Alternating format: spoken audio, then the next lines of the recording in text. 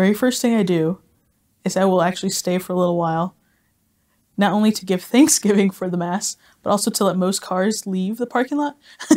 So I don't, it's almost like trying to think ahead of like, okay, if I'm in the middle of my workday, the next thing I have is work.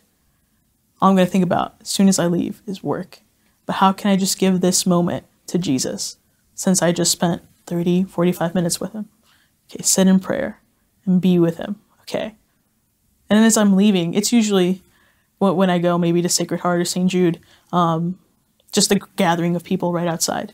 You're just kind of very gently and almost without worries, you just kind of wave at them.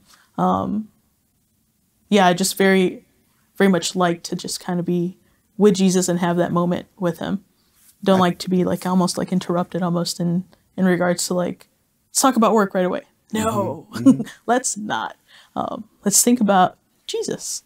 Some of the things that maybe we could do for the day, for the people that we're serving, you know, being literally part of the Curia and working at Spalding, you know, we very much have people that we're serving all the time. So it's like always thinking of like, okay, be fed, but now how can I give? I'm so glad you said that. I think it's such a great tip to really make that time of Thanksgiving after Mass. It's a wonderful moment just to recall the blessings of what has just happened. It's a wonderful way to really let the grace of Jesus truly present, like really soak through us. And as you said, really prepare for what's next.